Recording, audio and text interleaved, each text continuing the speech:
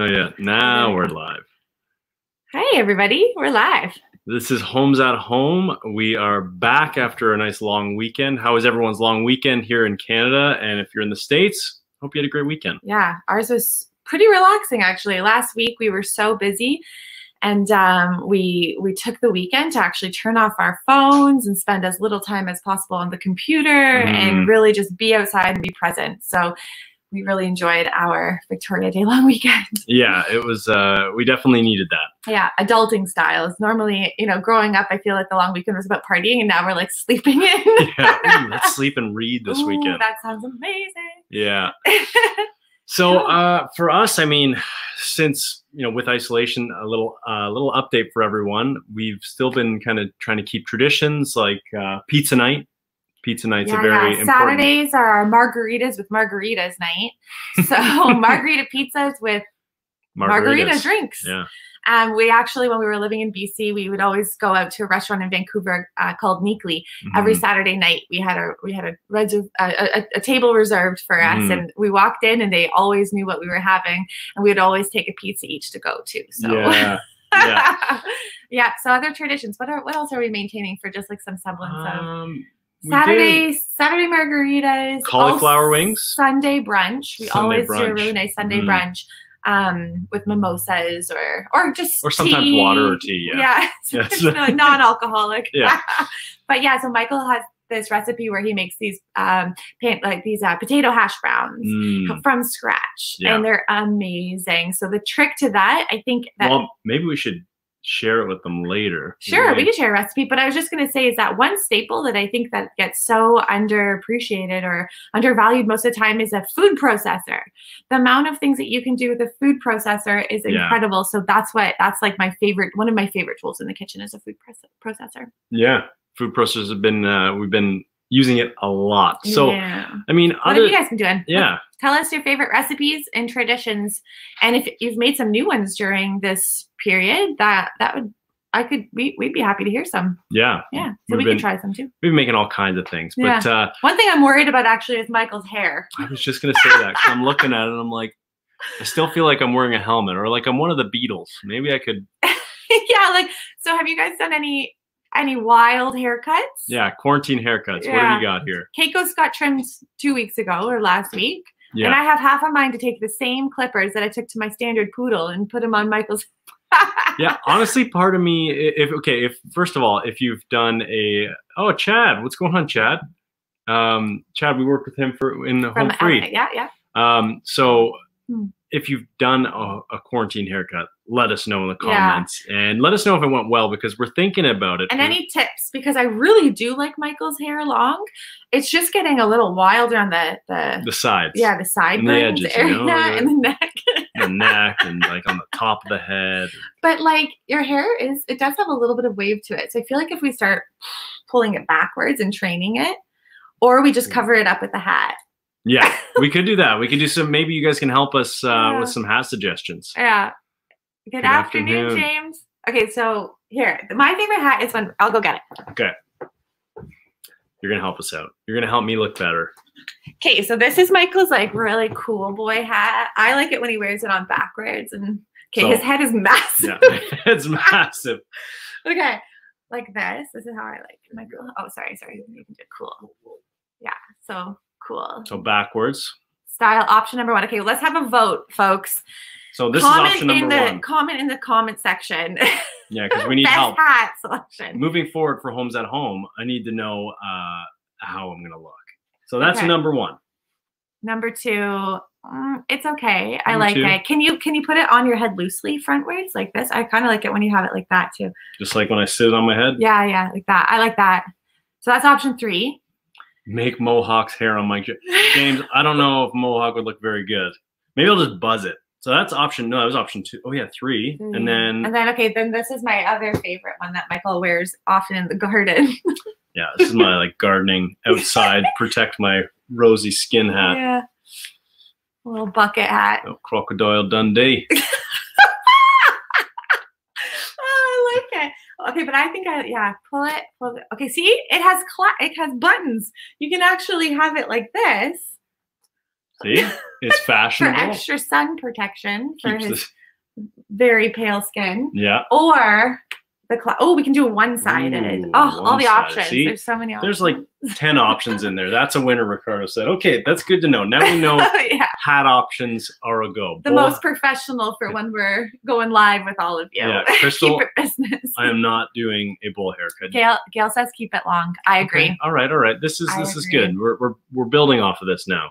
Oh, a mullet, the nicer version of a mullet, Dave says. I've never heard of a mullet before. Yeah, Dave, I'm going to look into that because I also haven't heard of that. So far, number one, hat on backwards is the biggest winner. Yeah. Okay, so we do want to know what recipes you've been cooking up during isolations because we're going backwards. We're going backwards. I'll eat this guy thinks about his food. I do. Actually, it's bad. But I wanted to say because there was one thing I forgot to say. We've been doing a lot of different variations of like tacos. So we've been doing like jackfruit tacos, mushroom tacos, cauliflower tacos, all the tacos. So maybe we can share that with you guys. You can have a lot of options. Yeah. In terms of variety. So I never get bored of tacos. I can have tacos for breakfast, lunch, and dinner. You can have a burrito, put some egg in there. You never know. And so bald like Dad. You know what? Big Mike is actually not even bald. That's the thing, is that he actually used to just buzz his hair so short. And then a couple of years, I'd say about a year ago or 2 years ago, he started growing it long again. And I really like the long hair on your dad. And it's funny because so many people are like, oh, your dad got a hair transplant. Like plugs or something. Yeah, he got plugs. It's like, no, he actually, for whatever reason. He was shaving his whole head before. Yeah, which actually, you know what? I have a funny story about growing my hair because the other time in my life when I actually grew up my hair was in high school, you know, when wings were a thing and longer hair. And then I was with my dad one time working for him and he's like, oh, let's go for a drive. So I hop in the truck and I'm like, where are we going? And he goes, we're going to cut your hair. I was like, well, no, I like my hair. He goes, you're going to like it better short. And then it was short ever since. There you go. So I think it was, I missed the name, but someone was looking for, Sally was looking for my spaghetti squash recipe. That's no problem. I'm happy to share that. I actually got a lot of questions about the recipes that I made on season 1 and 2 of Home. So maybe I actually kind of did put a little collection together. Maybe I need to dust that off and bring it back to life for all of you folks, especially because I think season 1 has aired on HGTV US now. So there's a whole new demographic of people who are seeing the show for the first time that are asking for the recipes. So I'm happy to share all that. Kevin says, we love making pizzas out of portobello mushrooms as the crust. That's brilliant. So smart and so delicious and healthy. Yeah, potato soup. Honestly, potatoes are so versatile. The most underrated. Yeah, like a vegetable, I guess. Yeah, it is. Yeah, I make what's the potato soup that I make? Leek and potato soup. Yeah, potato and leek soup. It was so good. Yeah, it really was.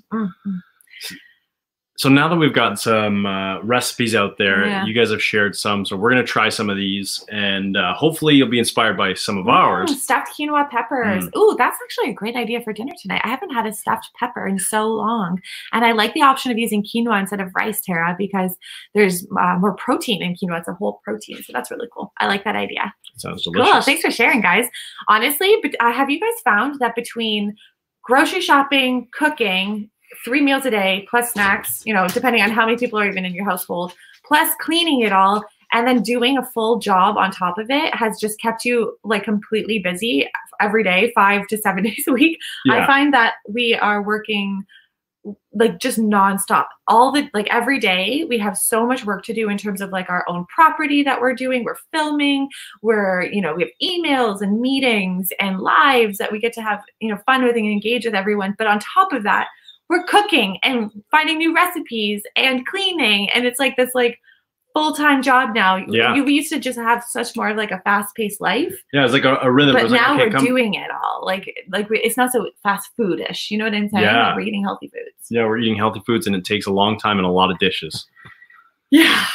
But we are, we have a lot of projects that we are working on. We were actually live a couple weeks ago talking about our raised garden beds on HGTV US.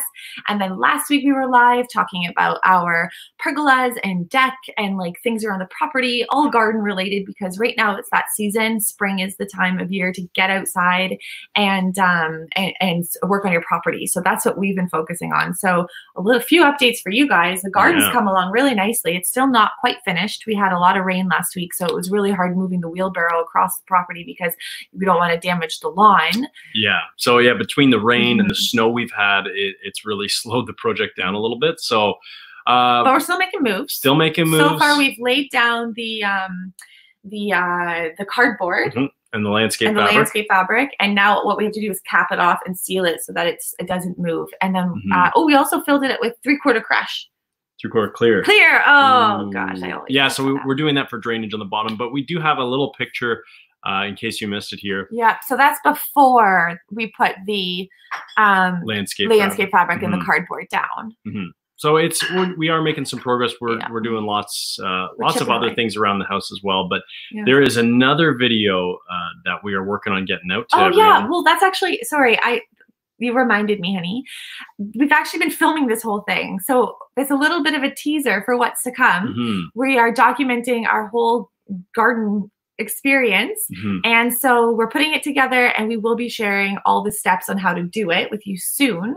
And so that's one video that we have to look forward to sharing with you guys. And another video that's so close to our hearts is this one that Michael's going to share with you. Yeah, so last year I worked with Paul from Canadian Woodworks, and I built Lisa Marie a rocking chair for our second year anniversary. Second year anniversary, hun.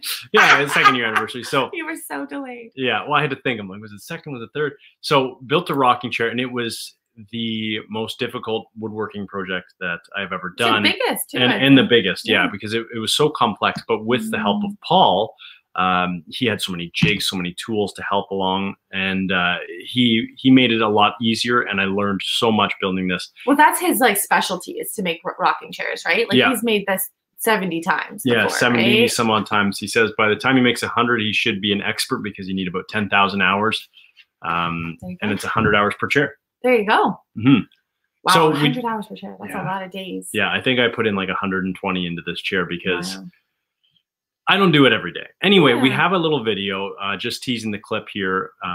Something to look forward to, because it's so cool how we made it. So if you guys like woodworking, Mike Holmes Jr. building stuff, check this video out. And I think what people don't understand is when working with wood has a very high expansion and contraction rate. So if you, let's say, build something that still has a high moisture content, once that dries out, it shrinks. That's a problem, which is why now you're taking the time to go through and actually go through the steps of, okay, we have the proper moisture content, now we can work with it. So that's good music in the background too. I wanted to dance. Da, da, da, da, da. So it's a black walnut rocking chair, and there was some old growth southern yellow pine that we also used for the backers. And there's some special reasons why that means a lot. Maybe we share it now, or what do you think? Share it now, or wait for the video? Oh my goodness. Well, I think share it now. Okay. Why not? Well, so the story of the rocking chair is so sweet. So it all started with a dream. When we first started dating, actually, Lise would always say, I want a rocking chair one day to rock our kids in, whether when she's pregnant or when the kids are born. Yeah. Just to sing to them, read to them. I just think that a rocking chair is so romantic and timeless. I feel like maybe every baby deserves to be rocked in a little rocking chair, So it was just something that I just fantasized about. Just one day when we were ready to have kids, it'd be cool to get a rocking chair. That was always what some people think of how they're going to decorate their room. I think others think of, clothes or whatever. And for me, my thing was always having a rocking chair, something that I can really just, hold my family in. So then I saw Paul's rocking chair. This was, close to the time that I found out about Lisa's, and I thought, okay, one day I'm going to build. Found out about Lisa's what? That you wanted a rocking chair. Oh. Did I say something? Did I say? Sounds like you're announcing that we're pregnant. No, we are not pregnant. Okay. Not pregnant. But maybe one day. Maybe. Now that the rocking chair is here. Yeah. I saw Paul's rocking chair, and it was the most beautiful rocking chair I've ever seen. So I told myself one day I'm going to build my wife a rocking chair. There you go. And so you teamed up with Paul from Canadian Woodworks, and we built this rocking chair. He built a rocking chair while I built a rocking chair. So we kind of built rocking chairs together. They're like brothers or sisters or siblings. Yeah. And the selection of the wood is also really precious as well, because my grandfather actually came to Canada when he was in his early 20s from England, and he worked with the Hudson's Bay Company up in Moosonee, and he lived amongst the Cree, and for years became, really close friends and family with that neck of the woods. And so the Hudson's Bay Company has, had this a little bit of an impact, because it's what brought my grandpa across to Canada. And so Michael knew that, and when he heard of that, there's this beam. You had heard, someone had said, right? Well, it was at I was actually at an event, and one of the guys was talking about, we got our hands on this really cool beam from the Hudson's Bay Company. And it was the original building. So this piece of wood, this old growth southern yellow pine, it's about 400 years old. And they got their hands on this beam. And I said, I need a piece of that beam.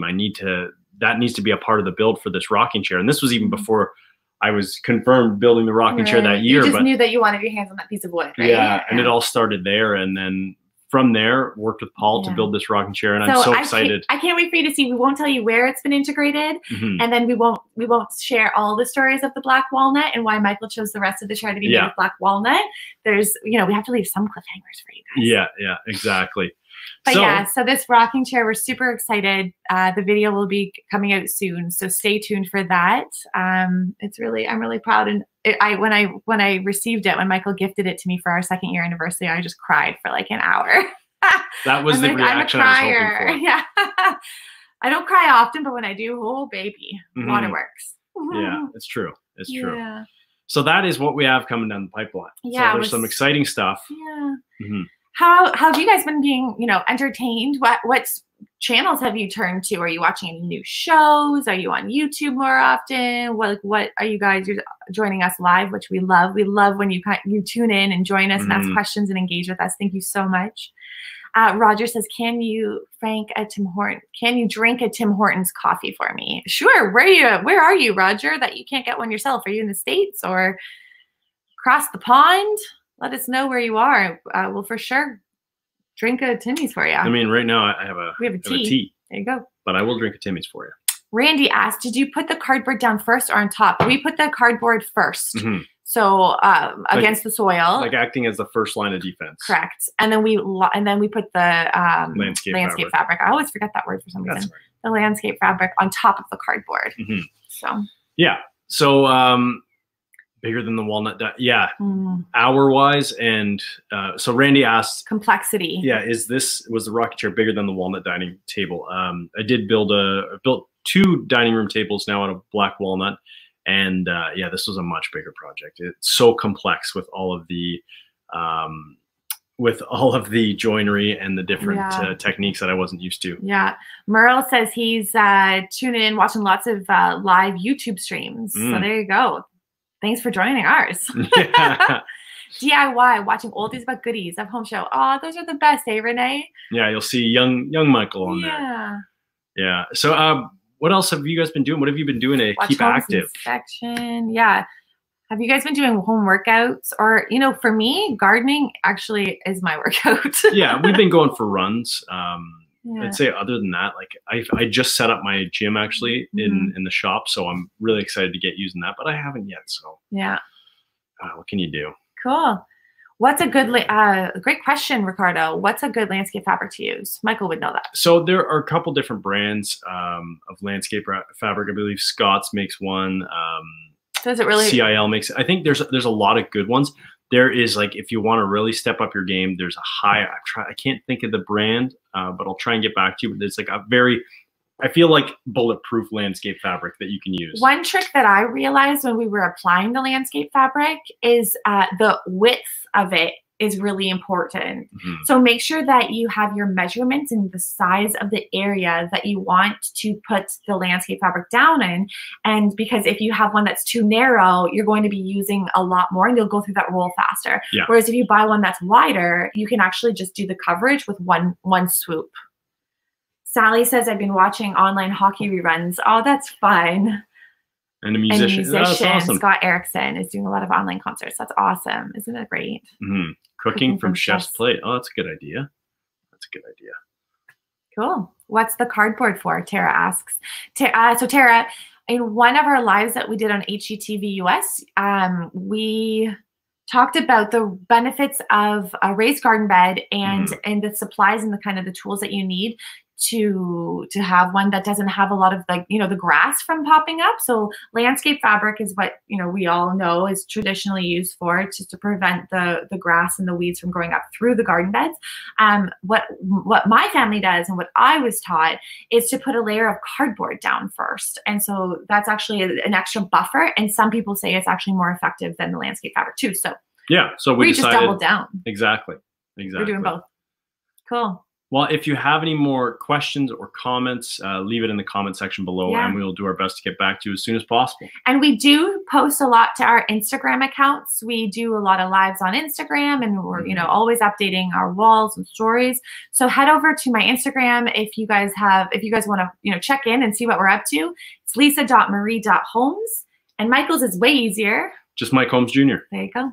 Cool. Well, thanks so much for joining us. This has been so much fun. We have to get back to work. So we're actually picking up a fence right now, a secondhand old wrought iron fence that someone is getting rid of. So we need to go get the trailer, load it up, shimmy it in. Yeah, we thought, there's always we have some property, so there's a home for it here. Yeah. It just needs a little love. That's what we love doing, is repurposing. So we're going to figure out. So again, that will make it probably, we're going to be filming that. So just stay tuned. We have so many fun things to share with you guys, and we love having you along for the journey. Have a great day, everyone. Bye. Mwah.